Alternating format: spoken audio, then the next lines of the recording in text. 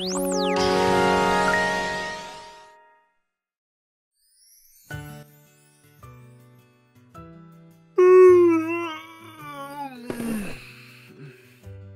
you guys showed up, eh?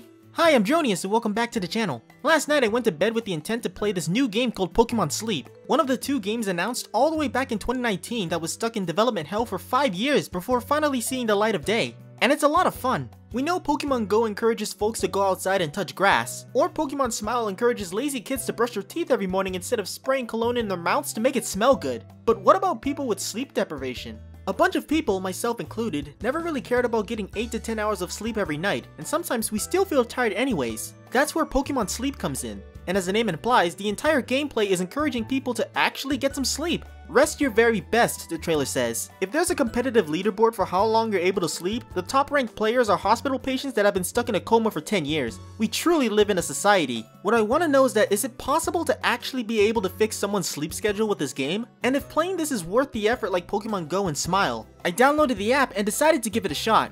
Let's see how we do.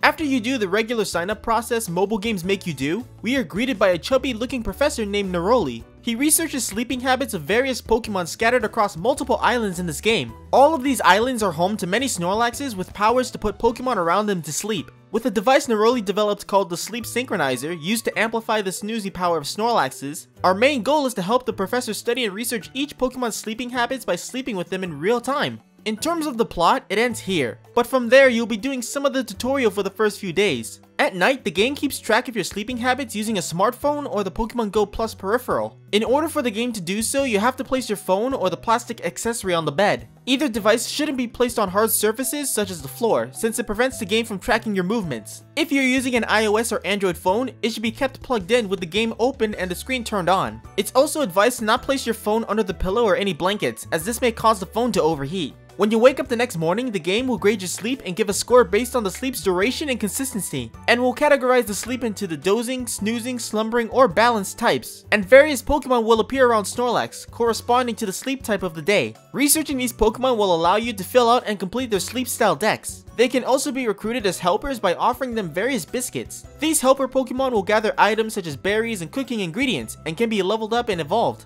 If you have a lot of helpers, you can organize them into various teams that you can rotate at any time, with each team holding up to 5 Pokemon. The type of sleep habits are actually cool since you can check out the graphs for each night to see what time you started to fall into a deep sleep. And this game even has the option to record your voice using your phone's built-in microphone. Although it does sound a little bit weird listening to your own voice.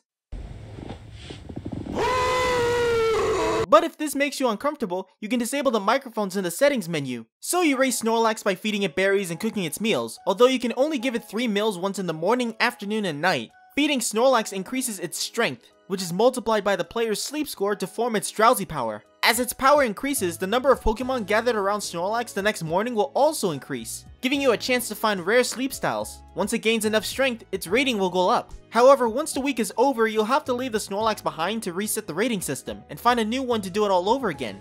You can receive Dream Shards as a reward for each time Snorlax's rating increases, and more species have a chance to sleep with it. Professor Neroli gives players goals to encourage them to study a variety of different sleep styles. Each time the player meets a goal by registering a certain number of sleep styles in their decks, they can receive a variety of rewards, including diamonds and access to new features. A button on the main screen tracks the player's progress towards their next goal, and once it has been met, you can claim your goal rewards.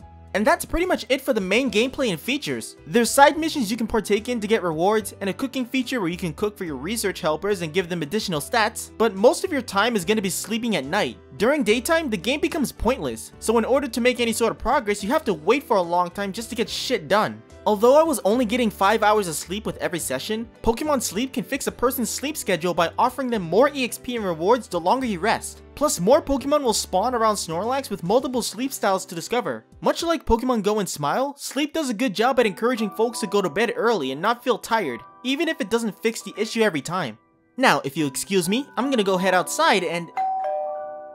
I wonder what that could be.